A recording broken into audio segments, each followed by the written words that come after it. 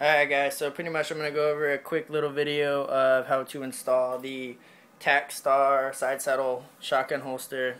I purchased the 6 carrier one. I suggest going with the 6. Unless you want to go 4, it's all your choice, but I figure the more the merrier. But make sure you order the right one because they have different ones for different shotguns, and they have, like I said, the 4 and the 6. I almost ordered the 4. Ordered it, had to cancel it, and ordered the correct one. So be sure you do that. Pretty much what it's going to come with, it's going to come with this this like little case or whatever, the package. It's got instructions how to do it for each shotgun on the back. Apparently, as you can see, Benelli's, though, they have separate paperwork that comes with it, but pretty much it's all explained on the back. Pretty self-explanatory. It's pretty easy install. It comes with the baggie of goodies, everything you'll need. It's got the Allen wrenches. Pretty much it's just a plastic outside. The carrier on the outside is plastic. It's kind of like a hard plastic. The back is actually like an aluminum or some kind of metal or something like that. Not a pro on metals, so you know what I mean. Pretty light. Actually, it's kind of heavy for being plastic, but like I said, it's got the backing, so it's solid. It's got 2 holes.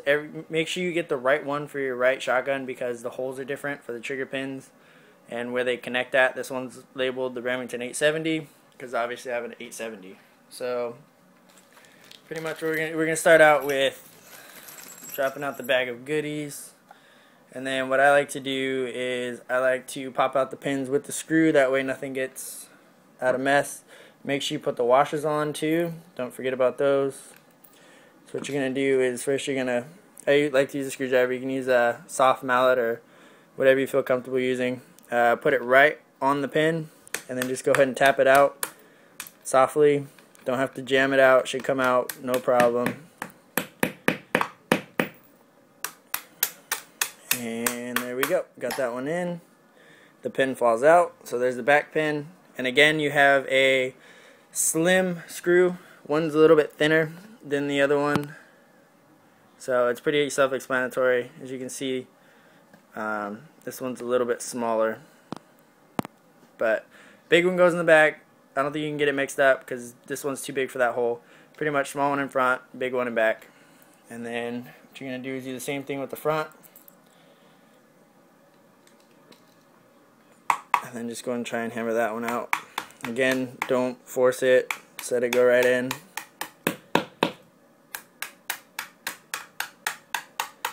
And there we go, it's all the way in. So trigger pins, you're going to put those off to the side. The only thing I don't really like about this setup is that you have full-on screws. They don't have any smooth parts. I don't think that's going to be good on the internals, but we'll see how that turns out. I haven't heard anybody having any problems with that yet, but we'll see how that turns out. So what you're going to do now is you're going to flip it over, and then the holes on the back right here, they have threads, and then what you're going to do is just put it on there. And then what you can do is you can undo these little screws right here and then take off this. That way it screws on easier, but I'm going to go ahead and just go for it. There's 1, and there's 2. So go ahead and flip this back around. You got to make sure you hold it.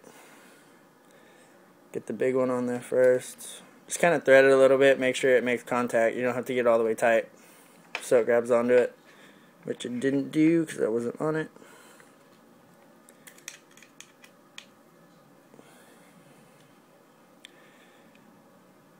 Just go ahead and screw that on. There we go, I think I got it.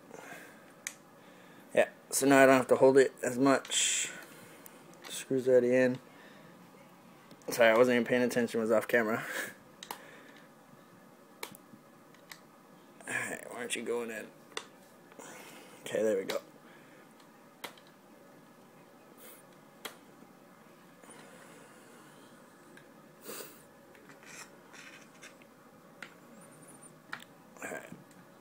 So just screw that in. It will go in. And then another thing too is they say don't tighten this too much because it will bind your trigger assembly, and that's no bueno. So just make it hand tight. You don't gotta go crazy with it. There we go. That one's hand tight. And just going to screw this one down again, hand tight. Nothing crazy because you don't want to jack up your trigger assembly. There you go.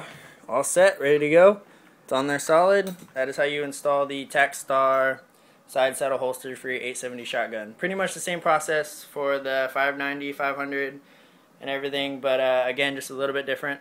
So I hope you guys enjoyed. I hope that helps. If you guys have any questions, go and email me. Like, subscribe, rate. So take it easy, guys.